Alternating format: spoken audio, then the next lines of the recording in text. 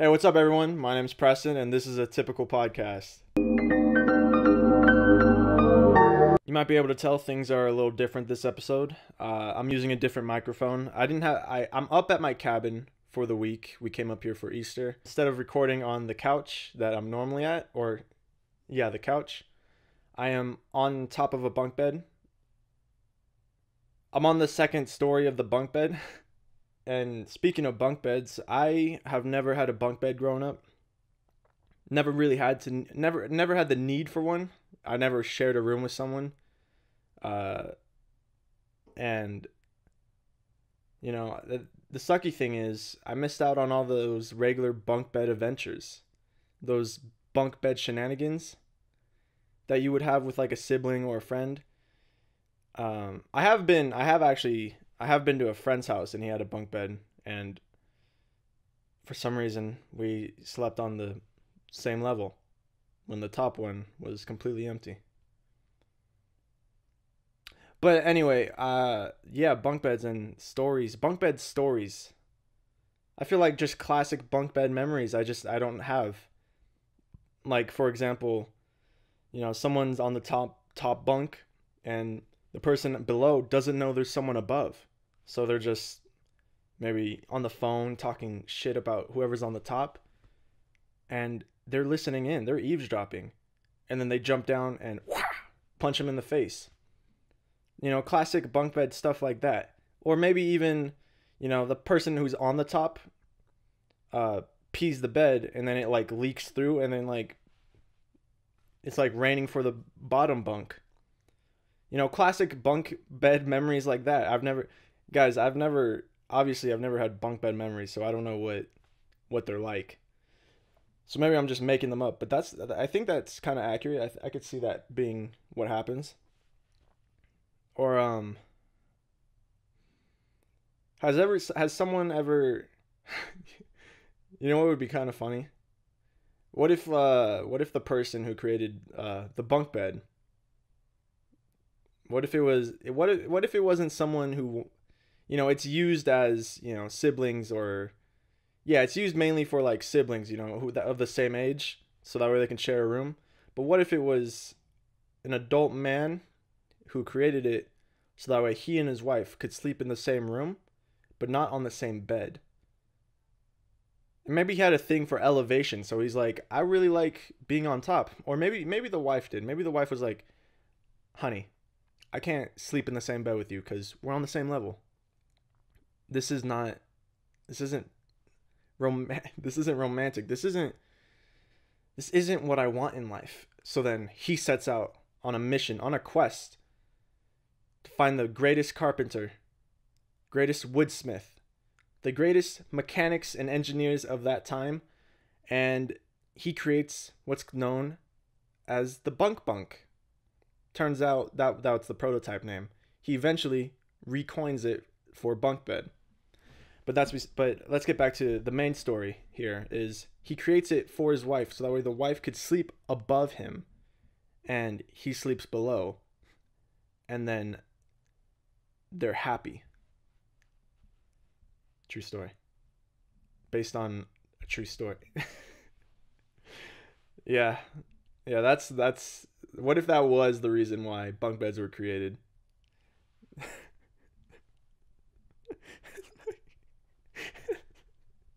It's so stupid. I'm sorry, I don't know my bunk bed history. Maybe it could that. What if that is the reality? What if that actually is the reason? Man. Yeah. Anyway, bunk beds. I kind of want to talk a lot more about bunk beds, but I won't go too crazy about it. I will say there's some crazy looking bunk beds. There's some really cool ones. Like, I never had a reason or like a need for one because I was pretty comfortable sleeping on one level. And even still, if you wanted your bed elevated, you just pop that up and then you sleep amongst the trees. But yeah, I mean, there's some crazy bunk beds. There's like there's full on elevator. There's ones that have elevators. There's ones with like, just regular ladders. There's some that have like the really skinny, like shitty ladder that you have to climb. Those ones suck. Those ones suck. Those aren't good. They're not good at all. Basically, my whole family's here, so this bunk bed room, it's a cool room, but I've been sleeping in the bunk bed. And if you're wondering if I slept on the top or bottom, or switched, you know, like in the middle of the night, go from one to the other, I didn't do that because I'm not crazy. I could just stick on one level. I don't have to like flip flop in the middle of the night. But I was at the bottom. I was at the bottom. I feel like there's no need to go to the top personally, unless, you know, there's another person. Then maybe I'm like, yeah, I'll go top bunk. Oh my god, I just remembered. You know where else I've slept in a bunk bed besides like a friend's house, or like now technically I at one of my own houses I have a bunk bed. But I at science camp, just a bunch of elementary school kids, we all had bunk beds. I think I was the bottom. I think I was at the bottom bunk as well for that. Sorry, I just had a pleasant memory about bunk beds. I didn't think I had any bunk bed stories, but I did. All right, let's move on. Let's move on from this. How many times have I said the word bunk bed? I think I've said it a little too many times, in such a certain amount of time. So let's move on to tree houses. They're bunk beds, but in trees. No, I'm kidding. I did actually always want a tree house. Turns out they're actually really dangerous, and they break all the time. I didn't know that, but that didn't stop my dreams. I never accomplished that. I never got a tree house.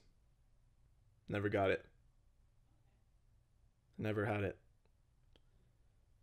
But that's okay, because I'm still alive. Because the treehouse didn't break. You know, like in movies, you always see like, or maybe I don't know what kind of movies I have in mind, but you know, every now and then you see a treehouse in a movie, and you're like, as a kid, you're like, that's pretty fucking cool. That's pretty cool. And then, you know, there's always, and sometimes there's like you show them building the treehouse in the movie, and I'm like, wow, that's really cool. That's actually really cool.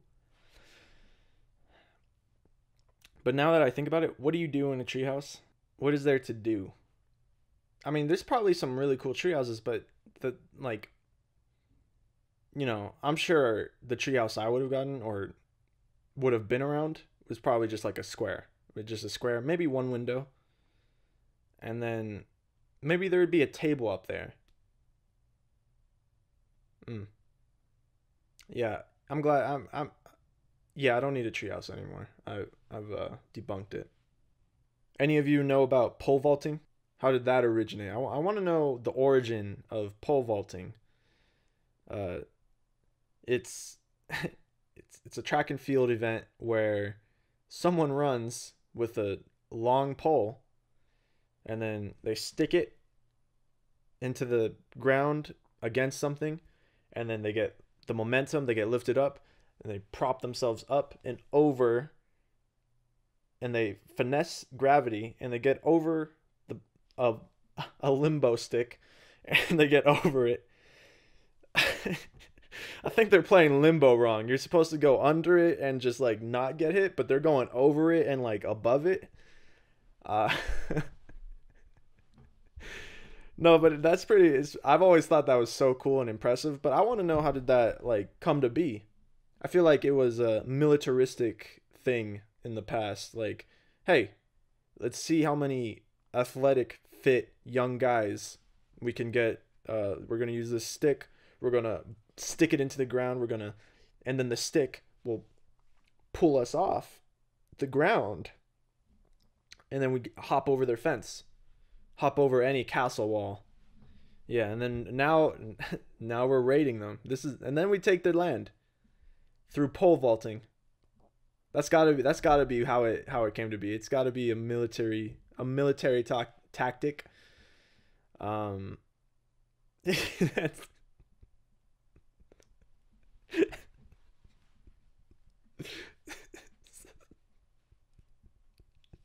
That's I'm sorry. I want to know pole vaulting, man. Pole vaulting. It's pretty. I think it's pretty fucking cool. But who was like, who was like, hey guys, watch this, and they just pick up a stick and just whoosh over over a limbo stick.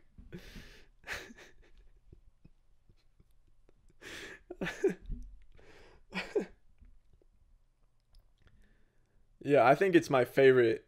I mean, I don't watch any like sports or anything like that, but I think it's I think it's my favorite track and field event for sure.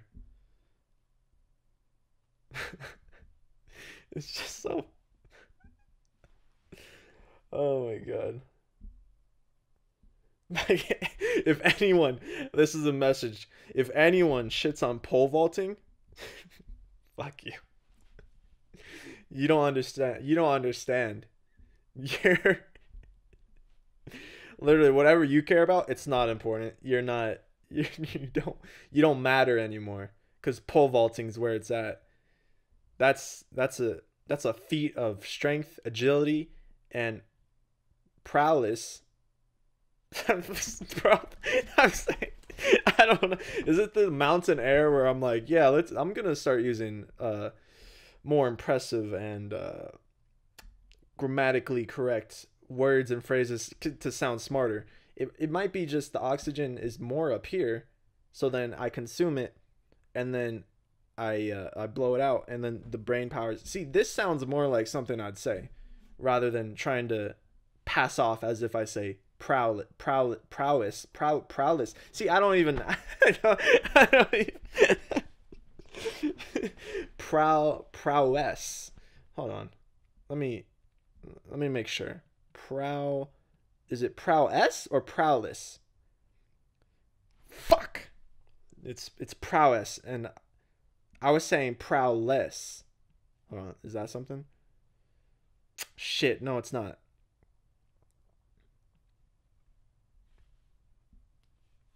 This is what happens if you don't check someone's. If you don't, if you have someone that says a bunch of big words every now and then, and they sound like they go in, and you're like, yeah, that makes sense. Sometimes it's not. Sometimes it's just an act. It's definitely not like, not everyone. Look at me. I said prowess. And for a moment, half of you thought it was half of you didn't even question it. You're just like, oh yeah, okay, yeah, that's a good descriptive word.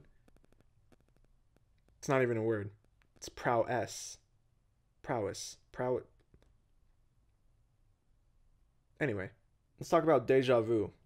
If you guys don't know what that is, I'm pretty sure it's when basically you're in a moment, maybe you're around people or something. You're in a moment, and then you have this out of mind, out of body experience where you're like perceiving everything, but you're like, I've already experienced this. Yeah, that's pretty much what it is. Basically, you have an out of body experience. You're looking into, like, you're seeing everything as if you've already seen it before, and then boom, it's gone. I have those all the time, and sometimes, you won't try to change things or try to mess around with it, play around with the reality, if you will. But I think it's starting to mess with me back because literally just today I was sitting on the couch, and everything was happening.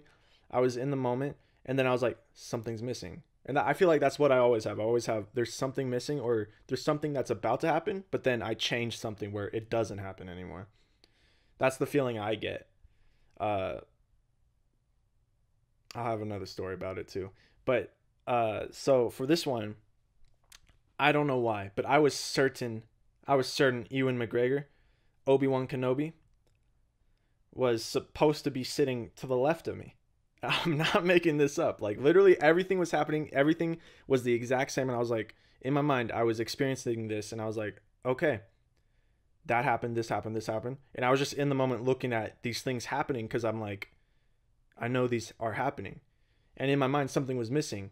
And I remembered that Ewan McGregor, Obi-Wan Kenobi, was to the left of me. So in an alternate universe, I guess I'm friends with him. But not in this one. Or maybe he was supposed to be here, but, you know, on his drive, he hit some traffic. So there goes that chance in that reality. There goes my opportunity to hang out with Ewan McGregor. And I think I'm saying his name right. I hope I am. All right, anyway. Another time, Deja Vu took something away. I'm pretty sure, if I'm remembering correctly, it was in high school, and prom was around. It was coming up. Or, you know, it was 4 months away from prom. And I remember that this girl that I had a crush on was like in the like everything was happening in the classroom, all that. And I remember, I think I asked her, or she was supposed to ask me, or something like that. Something where I'm like, hey, and she's like, hey, you know, like something like that, where it's like, oh my god, yeah. Oh my god, wow, yeah. However, in the reality, that didn't happen. But I was in my mind, I was like, oh my god, it's happening. This is happening. It's gonna happen. So like, how do I make this a reality? And then it didn't. It didn't happen. And I was confused.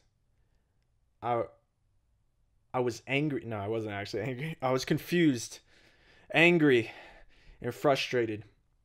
I couldn't understand why. Why was my mind playing these tricks on me? Why would it... Why would it... No, I'm kidding. I'm kidding. I'm messing around. I'm just kidding. There's also another time. This is the last Deja Vu thing, but honestly, it might have been just a dream. But a similar instance where like I asked the same the girl that I had a crush on, the same one, or she asked me something like that, and I thought it was like I was asleep and I was dreaming, but it was so real that I was like, this is deja vu. I'm seeing this in the future, because sometimes I see it at a moment, but then I end up forgetting about it because it happens like so many years later, or like so much time passes that I forget about it, and then when it happens, I'm like, I just slapped myself in the face, and then it happens, and I'm like, wow, I did it. I made it to this moment. But yeah, there was another time where I thought I was dreaming. I was like, this is happening, and then I wake up and I was like, I was so happy. I was like, yes, this is real. This is gonna happen. I'm remembering it, and maybe because I remembered it, it didn't happen. So I learned my lesson, and you know, I tried changing my fate. I tried to obtain a premonition, not a premonition. I tried to obtain a future foresight, and it didn't happen because I was so certain that, and remembering it, that I was going to make this a reality. And then it didn't happen. And then she went with someone else. Let's talk about holidays, because Easter just happened. Did anyone go pick some eggs? Because everyone knows with Easter, you pick up eggs. That's the whole thing. Easter egg hunts, I believe. Or maybe it's just called egg hunting, and you don't add Easter to it. But anyway, you go to like a nearby farm. You walk into the farmer's chicken coop. You see all the chickens, and then you steal the eggs, so that way you can paint them. Sometimes, the farmer might get mad, but at the same time, maybe when you're going in, there's like a fox or a predator that kills chickens, and then you stop that. So then the farmer is grateful for you saving its chickens, But at the same time, he's like, damn, you're only here to steal the eggs? God. But thank you. And then you technically it's not stealing anymore because he gives you permission. So then you get the eggs and you paint them. And then you got to go find them. And then you crack open the chicken eggs and there's a yolk. And in the yolk, it gives you a number. And that's how much money you get. So yeah, that's Easter. Easter's pretty cool. Oh, you know what? Actually, the chocolate, the Easter bunnies that are made out of chocolate, those are actually kind of good. I always bite the ears first. Always. Always. Always bite the ears first. I've never ate a full chocolate Easter bunny before. It's a little much for me.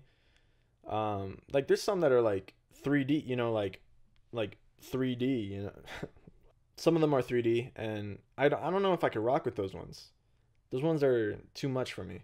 The two, like, I mean, obviously they're all 3D, but I'm not gonna eat like a paper thin chocolate. But I mean, like the ones where there's like an opening in the middle and there's like nothingness. But I enjoy the flat ones, the ones that don't have like aren't round and like actually trying to be a bunny. The ones that are like more flat, those ones are good. Since I am up at my cabin, I have been in nature, been in the wilderness. I hear turkeys every now and then. They go gobble gobble. Sorry, yeah. I heard birds and they go, I hear a crow every now and then. It goes, not like that. It's a little deeper pitch, but a little deep pitch, but like higher pitch at the same time, like that. But yeah, my podcast is turning into. Oh yeah, I've got news. My podcast it's now gonna turn into where I just recreate animal sounds. That's gonna be it's gonna be the future. I'm gonna bank in on that because I don't know if a lot of people are doing it. I might be the first, and if I'm not the first, I will be the first most successful at it. This is going to be the end of today's episode. Thank you guys for watching or listening. This was a typical podcast. I'm Preston, and yeah, thanks. Have a gratuitous day.